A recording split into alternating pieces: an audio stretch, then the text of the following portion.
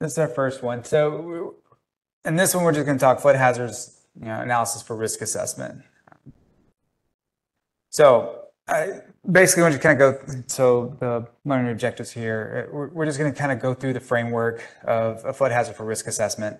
We're going to describe what a risk is, look at defining what the flood hazard is. We're just going to kind of go to the basics of, again, flood hazard for risk assessments. We're going to and then we'll go through kind of what our topics are each day, from day 1, day 2, day 3, just so you have a general idea of the flow of the course.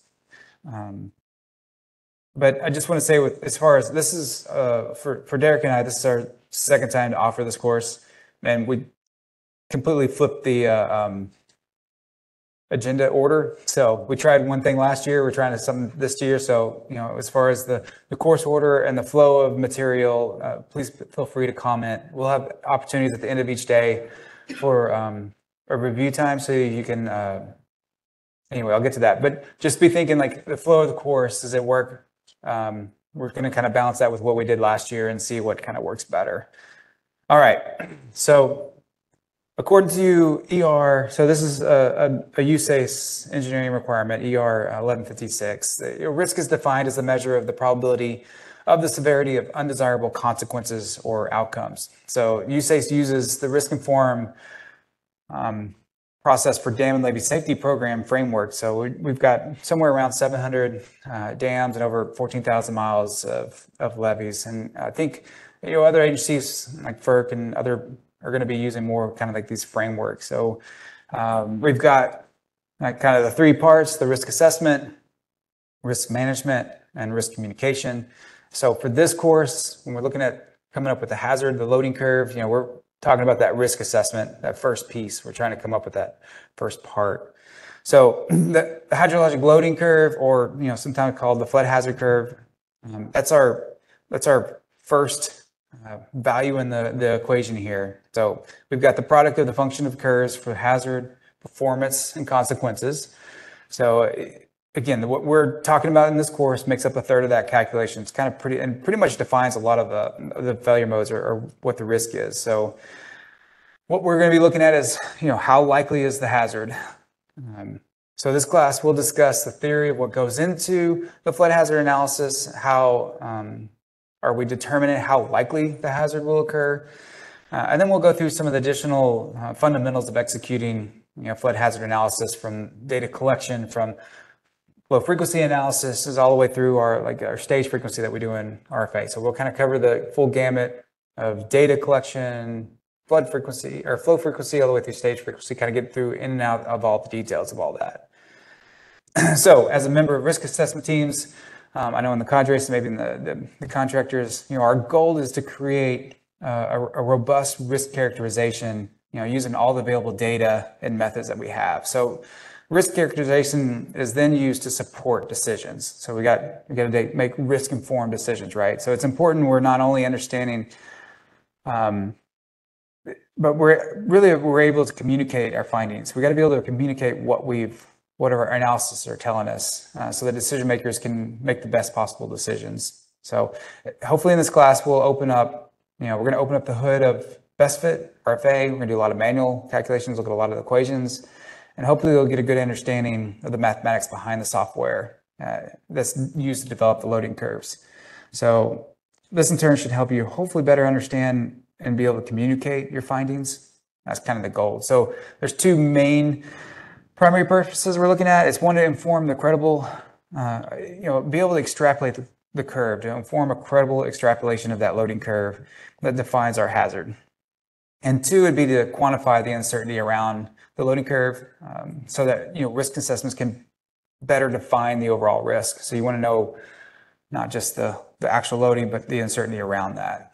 So this here is an FN chart we often use to communicate and understand risk. So we have the dashed line that represents the individual and societal risk based on extensive research of a range that people or society can tolerate. So what risk are they willing to be prepared to accept in order to secure benefits, basically? So Above the line, we're saying the risk can't be justified except for extraordinary circumstances. Below the line, we're saying it's acceptable, right? So just looking at a quick example. So if we have a hazard or a failure occurred at the top of the dam, so we're looking at something close to the top of the dam, maybe overtopping in some cases.